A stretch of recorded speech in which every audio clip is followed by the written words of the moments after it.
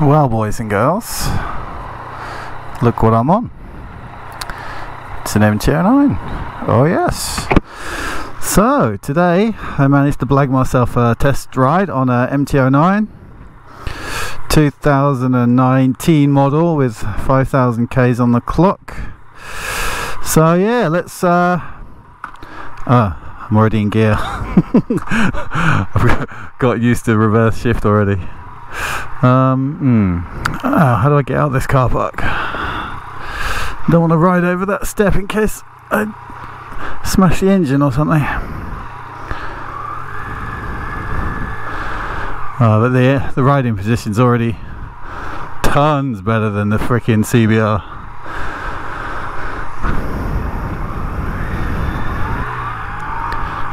Wait, so what is it? Which way is up again? Oh yeah, up is... Oh, quick shifter. Didn't use the clutch then.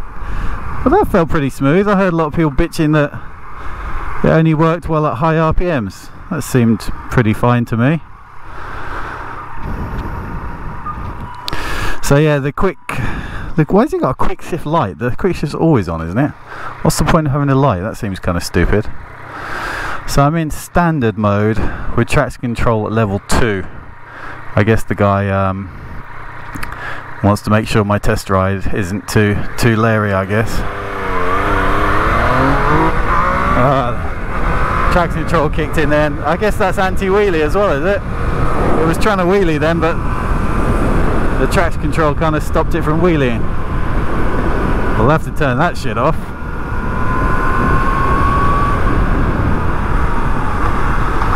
Now I've got limited time on this test ride, so I'm gonna have to fucking avoid this red light while going into the McDonald's.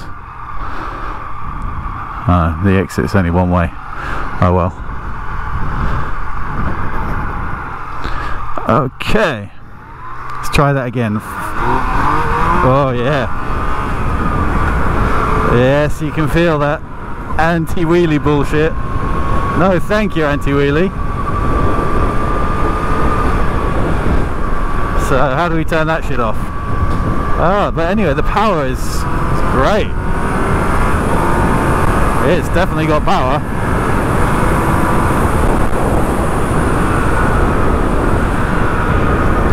Let's try that quick shift again. Third, 7,000. Yep, didn't.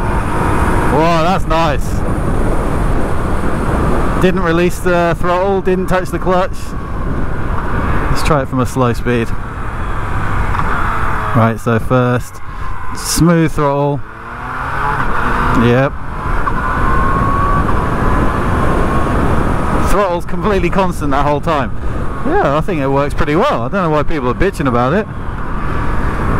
Let's see what this snatchy throttle's like that everyone talks about.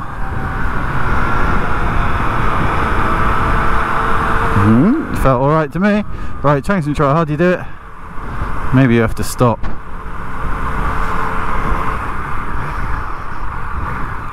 How do you do it? Hold it down? No.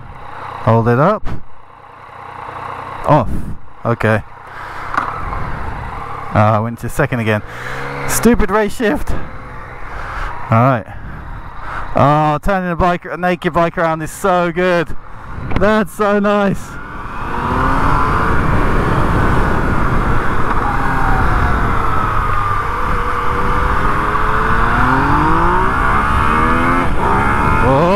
She wants to wheelie like a good one. Woohoo!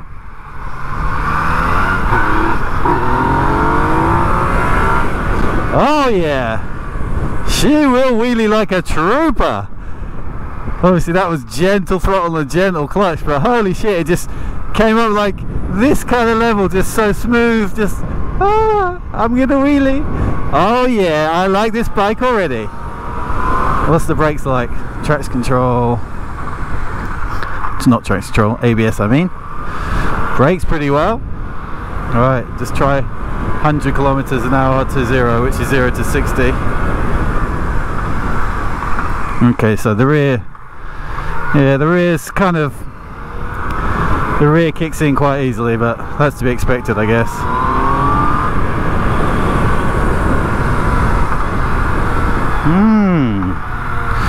The layout, I feel like the layout's alright as well. Let's try that again. My fingers are a bit too big maybe.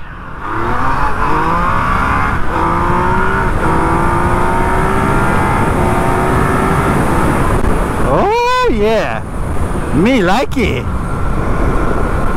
Oh, the seating position is so freaking good. Like, I feel, I'm upright obviously, but it just feels real nice. Much more comfortable than the CBR, that's for sure. Does it have a, doesn't quick shift in a second, does it? But I think it's got a slipper clutch.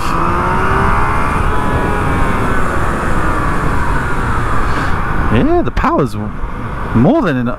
Actually, it feels less intimidating than the KTM did, even though this has got like what, 10 horsepower more, I think. It feels way less intimidating. Oh mama, this is a real license loser, isn't it? When you can just wheelie off the power like that. Oh shit, I'm gonna be in trouble if I get this. Oh, but the flickability is great too. Well, you can just turn it around like that. I want to try a second gear roll on, see if it will wheelie on the power in second. I'm guessing it will.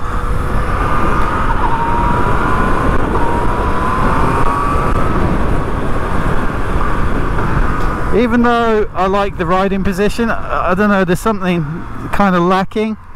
Maybe it needs a screen, I guess.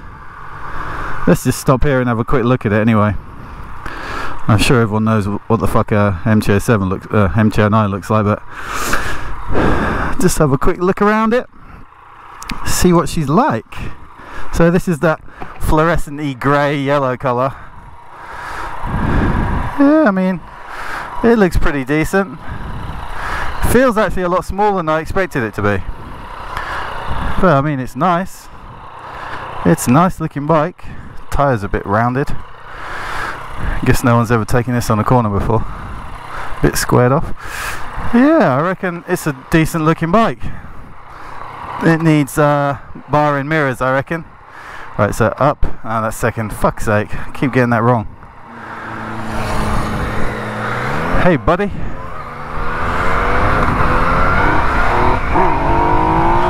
A bit more revs, I guess.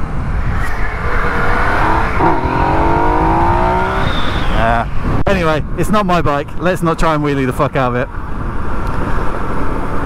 Let's just bring it back in one piece. And that would be a good end to my test ride. Oh, but yes, man. Yes, baby. Me like it.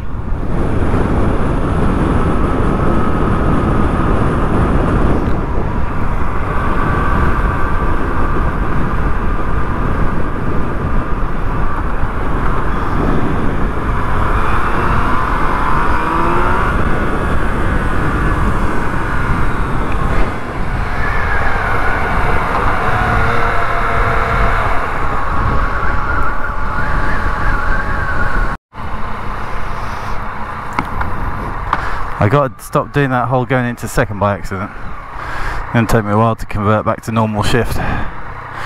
So anyway, I just had to stop again then, because I was... that was weird. Went into neutral instead of second. Oh, I love this quick shift though. That is sweet. Yeah, I like it. I feel like the front end's missing something. I like it. I feel too naked. Obviously that's the whole... the shifter is a bit funny actually. I feel a bit too naked. I feel like I do want something in front of me. Like the wind actually didn't feel too bad at whatever speed I just got up to, but yeah, I feel like it could do with some more front end presence. Not for protection or anything, just for styling. I feel like it just drops away, like just drops away at the front. Yeah, I like it though. Yeah, I just realised, even though I had traction control off, I was in standard mode, wasn't I? Which, fuck's sake, I did it again. Standard mode, which is the weaker one. Fuck me, it pulls pretty damn well in standard mode. So fuck knows what is it? A mode? Is that the badass one? or is it B for badass? Anyway, whichever mode is the hardcore one, Jesus, that must be so much different than this, because this feels like a monster even in standard mode. But yeah, traction control, yeah, not a fan of that. I'm sure it's probably okay on twisty roads and maybe in the lowest level and stuff, but the fact that it stops you from wheeling so much, like even if it was just a nice control wheelie coming out of a corner on like that road I always go to, Suzuki Skyline, there's loads of corners where the MT-07 would wheelie out of the corner, and you want it to do that because it only wheelies a little bit because of like the crest in the road. So if I couldn't do that, it wouldn't make it much fun. Oh, you motherfucker.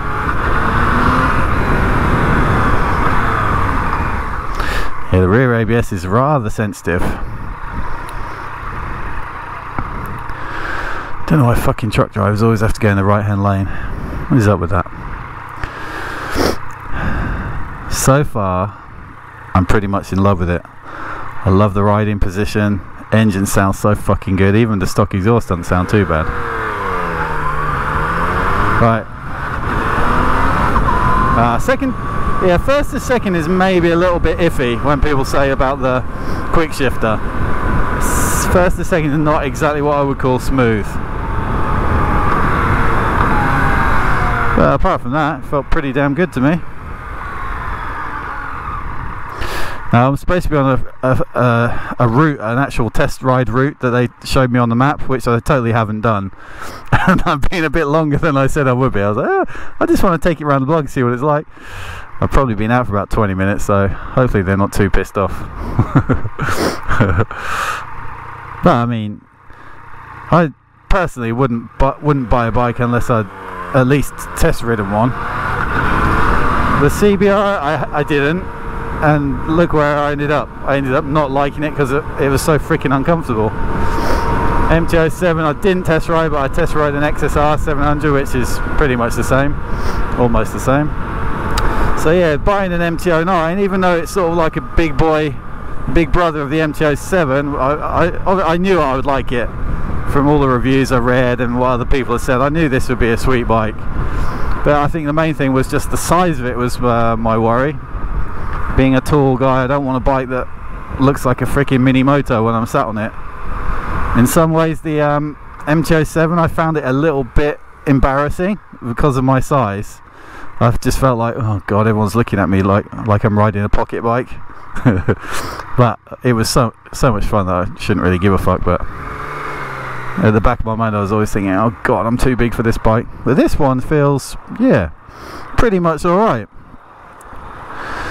Obviously I'd like to take it onto the mountains and see what it's like, which we can't, but yeah, I mean, size wise I think it's pretty good. The clutch is so freaking light. Don't know what that's all about. Brake feels not too bad either. I only was doing one finger braking back then, but it felt pretty decent. So I'm back to the dealer now. It's just there, Yamaha. So what do we think, boys and girls? Am I going to get an MT-09 or a 790 Duke?